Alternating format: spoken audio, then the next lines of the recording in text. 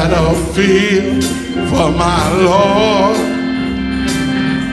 Yes, I'm on the battlefield for my Lord. I promised him that I would serve till I die. Yes, I'm on the battlefield for my Lord. Yes, I'm on the battlefield for my Lord. Oh, I'm on the battlefield for my Lord. I promised him that how many soldiers I got in here? Yes, I'm on.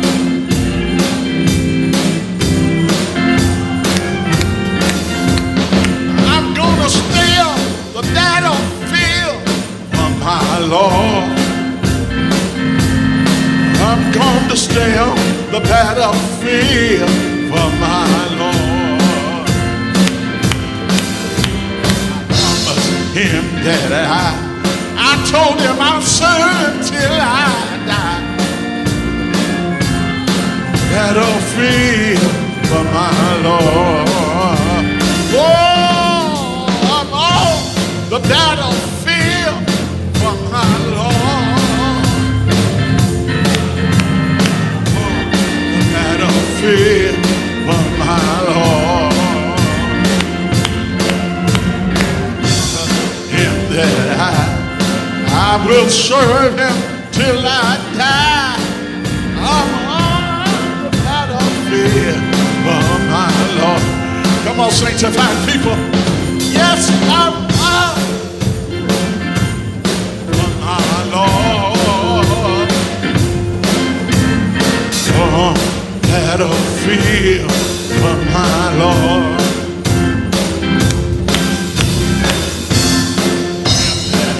I told him I serve him till I die. Battlefield. Come on, do I got any soldiers in here? Come on, soldiers. Oh, I'm on the battlefield for my Lord. Oh, the battlefield for my Lord. Him that I will serve till I die. Yes, I'm on. Now one more time for the old saints. The old saints that know this song. Yes, I'm on the battlefield for my Lord. Battlefield for my Lord. Oh, I promised him that I would serve him till I die. I'm on the battlefield for my Lord. Somebody throw your hand in there and shout glory. Can you just give the Lord a sanctified praise? Come on and give him a sanctified praise.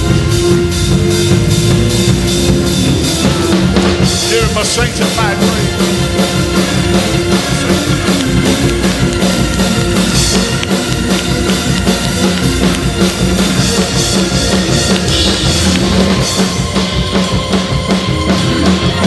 Yes, yes, yes, yes.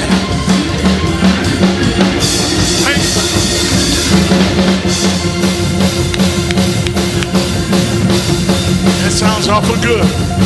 Sound awful good. And can't nobody praise him like sanctified people can. Ain't nobody praise him like sanctified.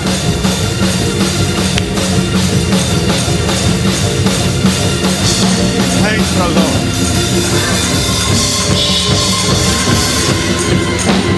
I gotta praise, gotta praise, gotta praise. I gotta praise. I gotta praise, gotta praise, gotta praise. I gotta praise. I gotta praise, gotta praise, gotta praise. I gotta praise. Help me just for a few more minutes. I Gotta praise, gotta praise, gotta praise. I gotta praise. Praise him. Praise him. Praise him. Praise him. Praise him. Praise him. Praise him. Praise him. Praise him. Praise him. Praise him. Praise him. Praise him. Praise him. Praise him. Praise him. I gotta praise, gotta praise, gotta praise. I gotta praise. Gotta praise, gotta praise. I gotta praise. Gotta praise, gotta praise, gotta praise. I gotta praise. I gotta praise. Praise him. Praise him. Praise him. Praise him. Praise him.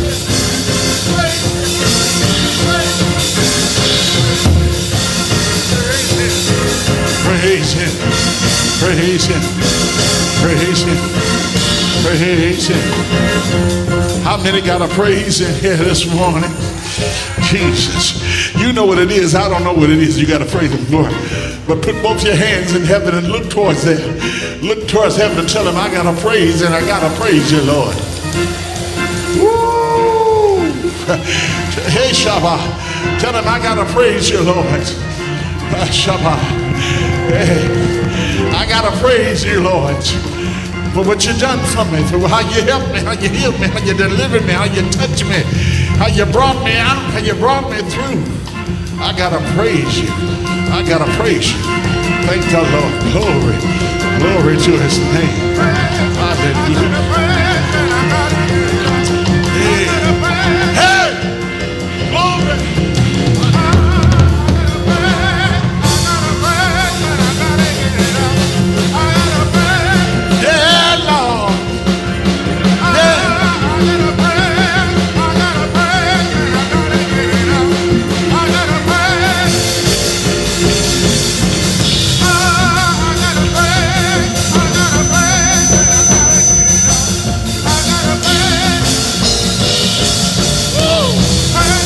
Praise him, praise him, praise him, praise him, praise him, praise him,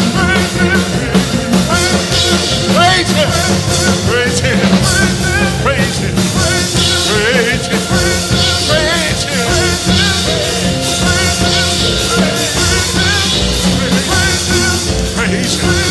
praise him, Jesus, hallelujah. Anybody feel the power of the Holy Ghost? If you feel it just a little bit, touch somebody and reach and point and tell them you got to praise the Lord. You got to do it. You got to do it.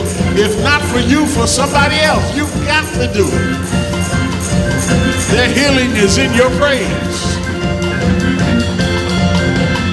Their healing is in your praise. Thank the Lord. You got to do it. You got to do it. You got to do it. Thank you, Jesus. Hallelujah. Bless the name of the Lord. Glory to his holy name. Clap your hands as we move on in this service. You don't understand the power of praise. You got to do it. When you start praising the Lord, heaven opens wide open. Heaven opens wide open. And blessings start falling down. Almost like confetti falling out of the roof. Blessings come from all over the place when you praise the Lord and when you give him the glory and when you, hey, Shababasa, hallelujah, hey, Shababasa. Somebody got a reason to praise him. Now, sometimes you have to push people into it, but some of you got a reason that you ought to just praise God for no reason at all. You ought to praise him for no reason at all.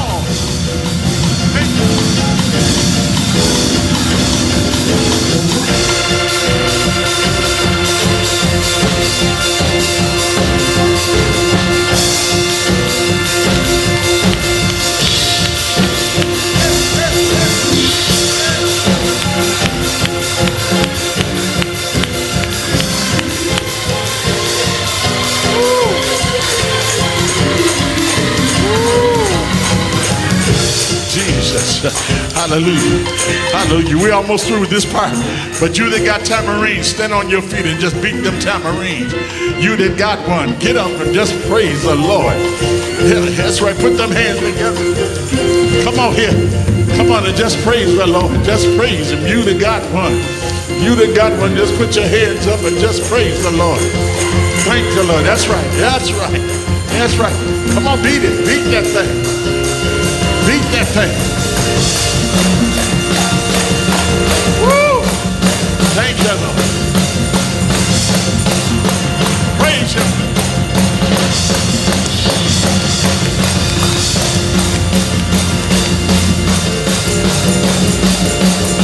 Miriam come out of the Exodus. They said Miriam picked up a tambourine and she just gave God the glory. Just blessed the Lord and the anointing fell on all of Israel. They all start praising God. Thank you, Jesus. They all start praising the Lord. Thank the Lord. Thank y'all. Hallelujah. Thank you. Hallelujah. Thank God. Thank the Lord. Thank the Lord. God bless you. God bless y'all. God bless y'all today. Thank you. Thank you. Thank you. Thank you. Thank you. God bless you. Jesus. Jesus. Jesus. Thank the Lord. Thank the Lord. Hallelujah. Hallelujah. Thank the Lord. Thank God. Hallelujah. Thank the Lord.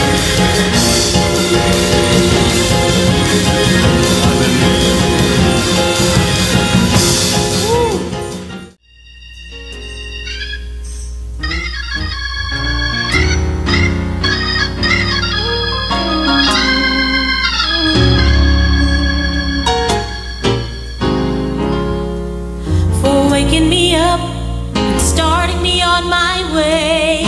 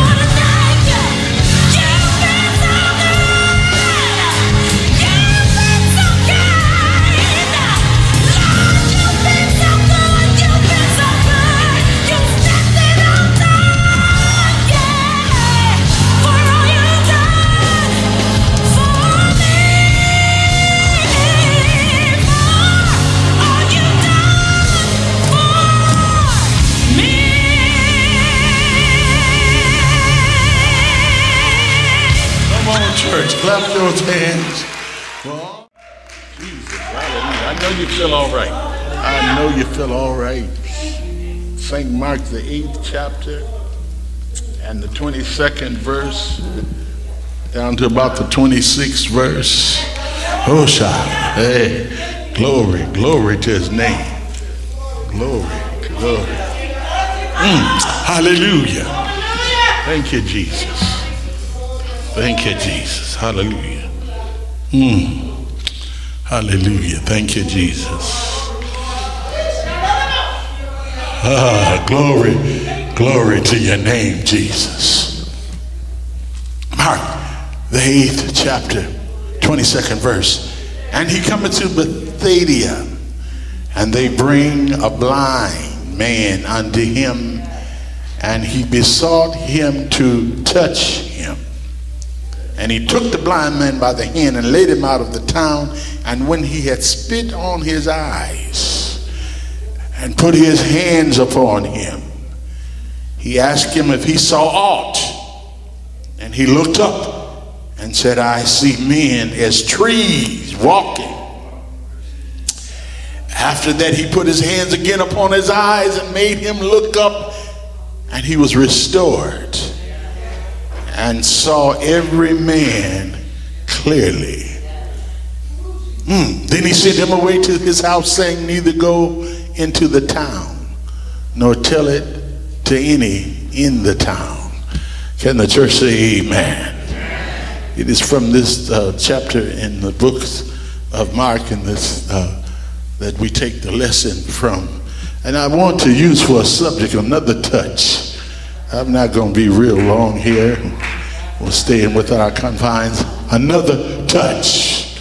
Jesus, can you look at somebody and tell them another touch? Jesus. Jesus. Hallelujah. Another touch. Mark the 8th chapter tells us of one of the strangest healings in the Bible. An exceptional healing. Most of the healings in the Bible are instantaneously. But healing is not always instantaneously. Healing like salvation can be a process. There's some that are touched immediately, but there are also some that are touched as they go. There's one scripture in the Bible, and the Lord makes it very clear, they was healed as they went. Bethesda in itself was a strange place. For the Lord told the man, get out of town and don't tell nobody, because the place Bethesda really means a place of unbelief. Yes, that's right. Wow. You see, so many times we tell people who don't believe what has happened to us. And they try to take from you the blessings and the glory of the Lord. Jesus. So you can't tell everything that you know.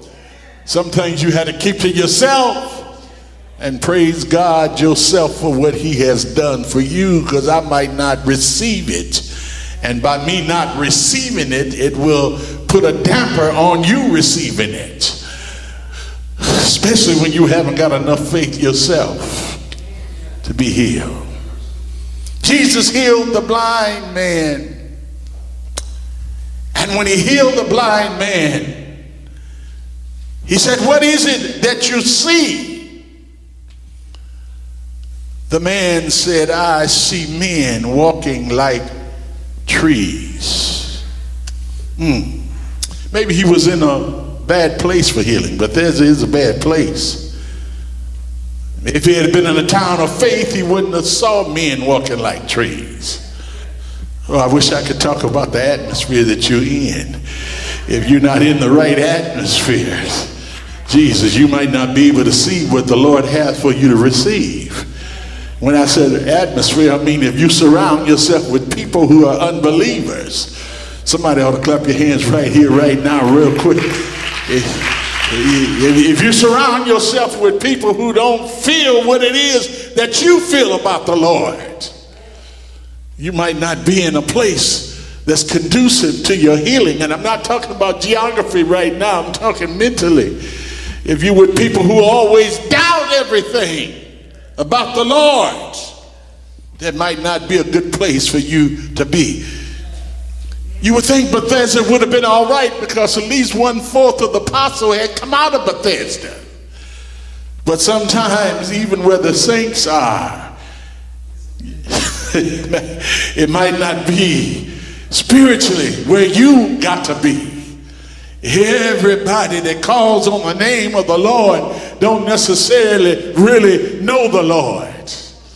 Everybody that comes to the house of the Lord are not necessarily children of God. And then there are many miracles that have been performed in Bethsaida for them to have this one situation. But I come to tell you here today that the Lord can touch again, and he can turn around your particular situation. Hey, do I get a witness in here out of somebody? If you really believe it, look at somebody and say, he can turn your situation around. Jesus can lay his hands on you again. He can restore you. He can restore your dream. He can restore your vision. He can restore your power. Sometimes all that you need is a second touch. Jesus. You just need God to do what he did before to do it again. Second touch is renewed opportunity. It's another chance. God knows how tired you are. God knows how lonely you are. He knows how confused you are. All you might need is just for God to touch you all over again. To lay his hands on you so that you can see him in his power and his might. He said, what is it that you see? The man says, I see trees. You ain't supposed to be seeing trees. You're supposed to be seeing clearly. There's a problem when you see trees. There's a problem when you see people looking like trees. There's a problem, I don't know if it's in your cornea, your retina, or the nerve that connect your eye to the rest of you, but you ain't supposed to be seeing trees. He said, what is it that you see? He said, I see men walking like trees. You don't supposed to see men walking like trees. Trees don't walk. Trees stay put. Trees are the oldest living specimens on the face of the earth. There's trees that's 4,000 years old, been there the whole time, never moved.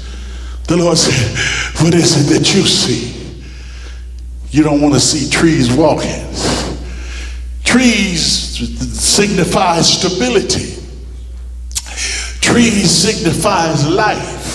As long as there's leaves coming off of that tree, that means there's life in here somewhere. Jesus, as long as you got a little strength left, that means a life somewhere. As long as you still can move yourself around, there's some life somewhere. As long as you still got a praise, there's some life somewhere. Lord have mercy. As long as you got a little bit of power, there's a life somewhere. If you're seeing trees, that's distorted vision. He said, what do you see? He said, I see men walking like trees. He said, well, come back, because you need another touch. You need a little bit more. I come to tell you this morning, children of God, you might just need another touch. Jesus, you don't got angry, you don't got confused, you don't got frustrated, blaming your situation on everybody else, blaming the Lord for your allotment in life. You might need to just get another touch. How many of y'all remember when you first received the power and the Holy Ghost of God? Put your hands up really high in the air. Come on here. I remember my day, September the 5th, 1964, when I felt the Holy Ghost for the first time. Jesus. And the reason I remember it, because when the Lord gets a hold of you, you almost can't forget what he's done for you. When the the Lord finally touches you, it'll come back to you from time to time. That power of the Holy Ghost. He said, come back here, let me touch you again. Nobody can touch like the Lord can. Nobody can reclaim like Jesus can. Nobody can restore like Jesus can. Nobody can take a mistake and turn it into correctness like Jesus can. Nobody can take a sick body and heal it with a touch like Jesus can. Nobody can take a blind eye and touch it like Jesus can. Nobody can pick somebody who's fallen down and can't get up like Jesus can. All that you might need is another touch from the Lord. Clap your hands, somebody, and say yes. Another touch from the Lord. He said, come back here. Let me touch you again. Everybody don't want to be touched, but some want to be touched again. I don't know about you, but I want every touch I can get, every time I can get it. Jesus, and I'm talking about more than just the touch of a shout and a dance, but a touch that get inside my mind and get inside my heart, that speaks to my soul. I want to know that I know who the Lord is. I want to know the power of God for myself. I want to know that the Lord is a healer and a deliverer myself. I want to know that God is my God. Come back here, he said. Let me touch you again. He touched the man again. He said, now what do you see? The man said, I see clearly. When God touches you, you see clearly. When God touches you, you feel clearly. When God touches you, you touch. Say yes, somebody. Another touch. Another touch. Hallelujah. That's all you need this morning. You just need another touch. You need God to do something with you in a special kind of way. Jesus, stand on your feet all over this church tonight, this day. Hey.